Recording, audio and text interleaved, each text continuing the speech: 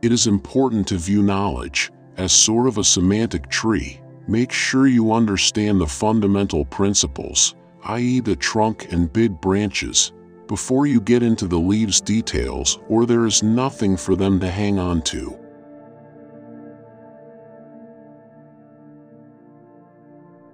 When something is important enough, you do it even if the odds are not in your favor.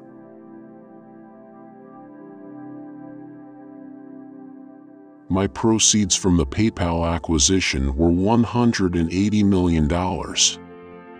I put $100 million in SpaceX, $70 million in Tesla, and $10 million in Solar City. I had to borrow money for rent.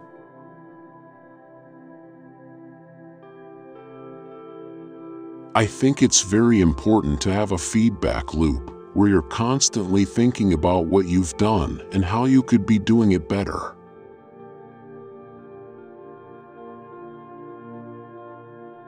You should take the approach that you're wrong. Your goal is to be less wrong.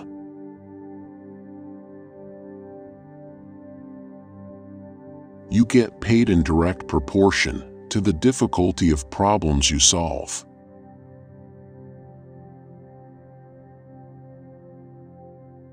It is possible for ordinary people to choose to be extraordinary.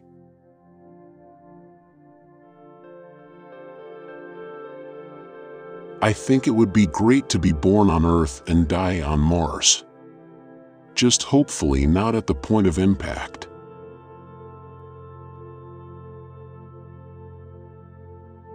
Constantly seek criticism.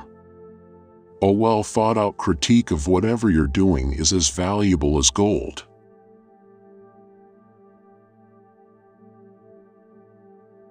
No, I don't ever give up. I'd have to be dead or completely incapacitated.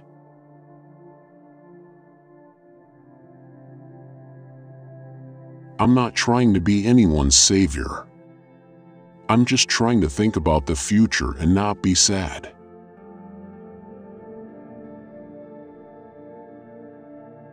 The first step is to establish that something is possible, then probability will occur.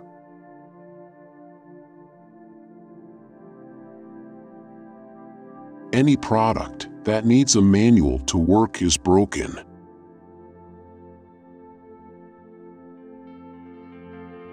The idea of lying on a beach as my main thing just sounds like the worst. It sounds horrible to me.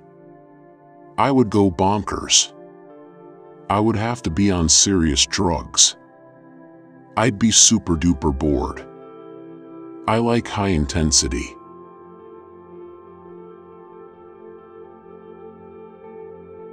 I came to the conclusion that we should aspire to increase the scope and scale of human consciousness in order to better understand what questions to ask.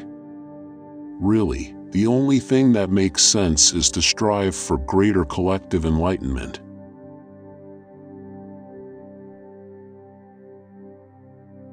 I take the position that I'm always to some degree wrong, and the aspiration is to be less wrong.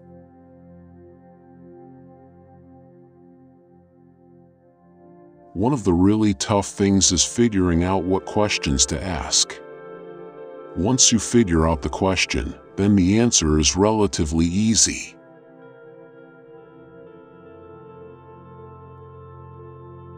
Constantly think about how you could be doing things better.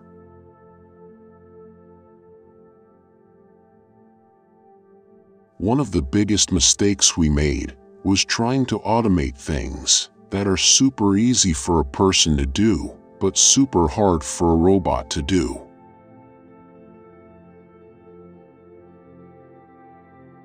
I could go and buy one of the islands in the Bahamas and turn it into my personal fiefdom, but I am much more interested in trying to build and create a new company.